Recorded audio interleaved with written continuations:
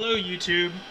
So this is my version of the E3D, technically it's really the Chinese clone, attached to the Da Vinci, and this is the second print I've done with this head. I jerry-rigged up this fan, this 33mm fan, just to cool it down enough where I can get a couple prints in. The print that I'm doing right now is it's a new fan shroud that'll hopefully sit farther back. We'll see how it works out. I'm not 100% sure if I'm going to like it or not. So, the difference between this version and what you see typically,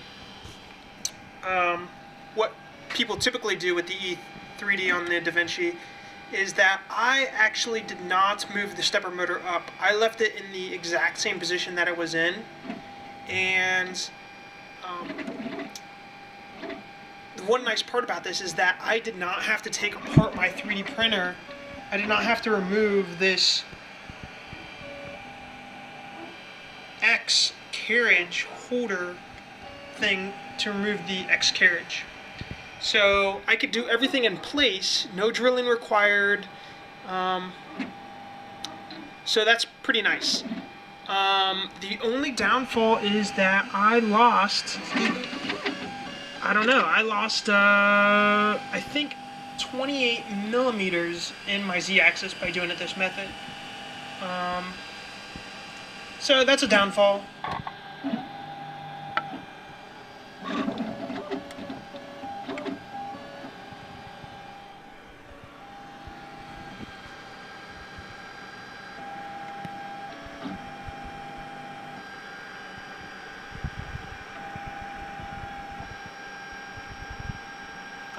So far, I'm pretty impressed with this.